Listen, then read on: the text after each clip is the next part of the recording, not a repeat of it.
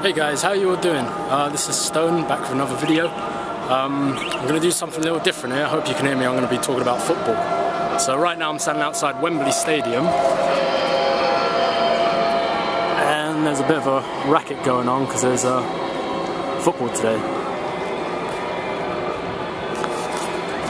So we all know why we're here. The big match, title decider between Barcelona and Atletico Madrid. Only pulling your leg. As you may or may not know, I'm a Gooner, I'm an Arsenal fan, so I'm here. I'm not here just to be a tit. I'm possibly, in my opinion, one of the most unbiased football fans, but I was here at the gym and right next to Wembley Stadium, so I thought I'd come here and do a little video, talk about Arsenal season. So basically, Arsenal are in the FA Cup final today, May 17th, against Hull City. And has the season been a successful one? Has it been a failure? Even though Arsenal are in a cup final, I'd probably say this is more of a failure season. We actually spent over 40 million on a player, Mesut Ozil, who played really well at the start of the season, then suddenly declined.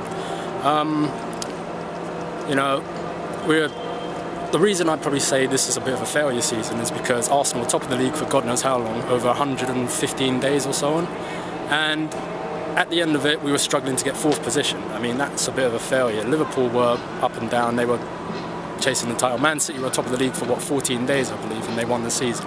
They won the league. So, in my opinion, it's a bit of a failure. Today I don't want to sound harsh, but it's a bit of a consolation prize considering we were top of the league for how long. But, of course, I would want Arsenal to win the FA Cup today. But, like I said, I'm unbiased. Realistically, may the best team win. All I can say is that, Hull's done very well to get to the final, as well as Arsenal. So yeah, may the best team win, but I do hope at the end of all of this, the Arsenal team turn up and want it as much as the fans do.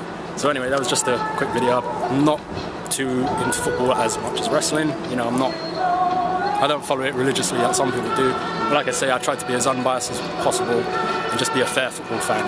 So if you're going to the match, I hope you enjoy it. And without sounding like a tit, hopefully Arsenal can be lifting the trophy in a couple of hours.